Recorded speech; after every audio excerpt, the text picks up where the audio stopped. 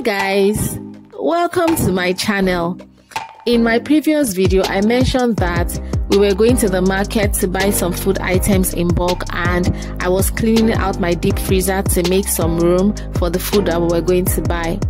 Well, in this video I'm going to show you everything that we bought, and I'm going to tell you where we bought them, how much we spent to buy them, as well as what time of the year we prefer to go bulk buying. So if you're interested and you want to know more about it, then please keep watching.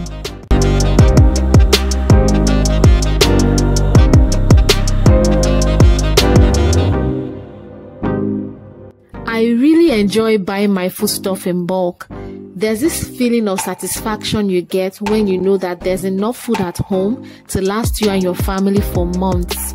Even when you don't have any money in your pocket, you're not too worried because you know that there's always something to eat when you get home. So these are the food ingredients we went to the market to buy, and it's because of these tomatoes and onions in particular that we decided to go to the market to buy in bulk today. So I'm going to break it down for you, everything we spent and how we spent it, because we had a budget, so that you can be able to decide for yourself whether it's worth it to buy in bulk or not. I was so tired when we came back from the market that I didn't even realize that I was filming this in the wrong format. So I hope you guys can still see all the food stuff that are in the video. Please bear with me. I'll try not to do it again. So we usually buy our food stuff in bulk twice a year, and that's because we try to stretch whatever food we buy so that it lasts us a minimum of 6 months. We bought everything you're seeing on the ground here from Ketu Market. The tomatoes, onions, cabbage, carrots, everything you're seeing on the ground was purchased in Ketu Market. After shopping from there, we went to Oyingbo Market in Yaba, where we bought the dried seafood like the crayfish, stockfish, dry fish, and even the spices. We bought some local spices from Oyingbo. If you don't know where Oyingbo is, it is in Yaba. Yaba is in Lagos. Lagos is in Nigeria. So that's where we went to buy the dried spices and the dried seafood. Then from there, we went to our final destination, which was in Apapa. We went to Apapa, and that's where we bought all the groceries, the spaghetti, pasta, oils, and all that. We try to gauge the market, and we wait until food prices have crashed before we rush to the market to buy. And I've discovered that food prices usually fall around these 3 months. January, immediately after the festive season, that's anytime from January 2nd. April, just before Easter, that's around Lent time. Food prices also fall around that time, so we buy anytime in that month. And then around October, November, this is another great time to try and bulk buy, because I noticed that food prices also fall around this time, and certain food stuff are really cheaper around this time of the year. So let me tell you guys the prices of each of the items that we bought. I'll start with the perishables and then I'll move to the groceries. So we bought half a basket of tomatoes for 2,500 naira. Now when you get to Ketu Market, they won't call it a basket, they'll call it a crate. So we actually bought half a crate of tomatoes for 2,500 naira. And the prices fluctuate. It depends on the time of the year you're going to buy. Then we bought the carrots, cucumbers, cabbage, and the peas for 1,000 naira per quantity. And then the onions, we bought the smallest basket for 2,000 naira. We bought a basin each of the habanero and the chili peppers, and we paid 1,000 naira per basin. We bought the bigger yams for 600 naira a piece, and then we bought the smaller yams for 400 naira a piece. For the crayfish, I paid 3,800 naira for a paint rubber.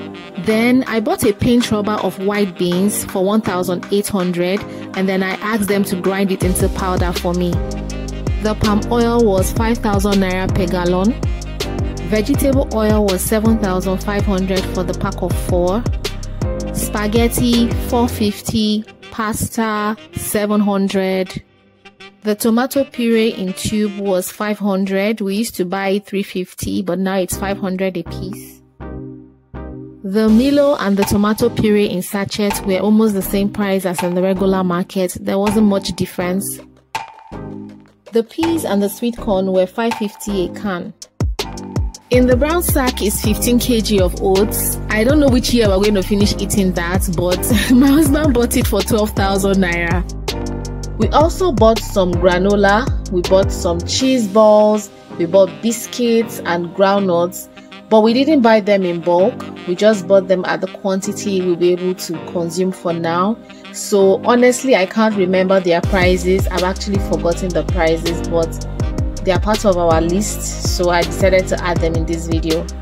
Groundnut doesn't last in my house. You can see that we've already started eating the groundnuts before I started filming.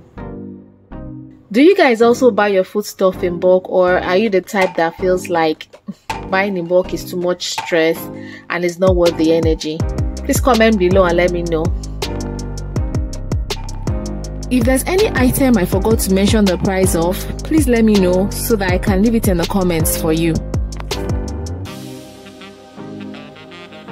The only downside to buying in bulk is that you have to gather a lump sum to be able to buy something substantial in the market. And of course, storage.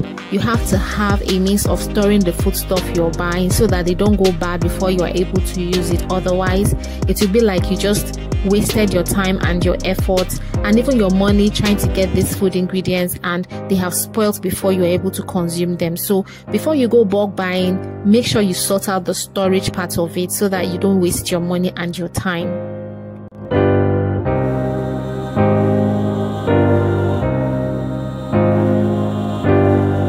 As per storage and how I'm able to preserve the food stuff that we've bought until we're able to consume them, I think I'll do a more in-depth video about this, because this is a conversation on its own. So make sure you watch out for that video on storage of vegetables. In the meantime, I'm just going to show you guys how I prep the tomatoes and the peppers I bought for storage.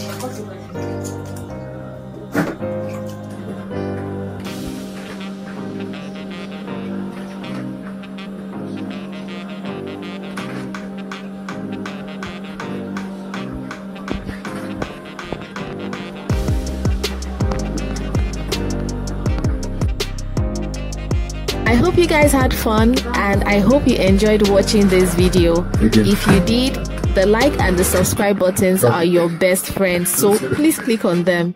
Thank you so much for watching. I'll see you guys in my next video. Bye.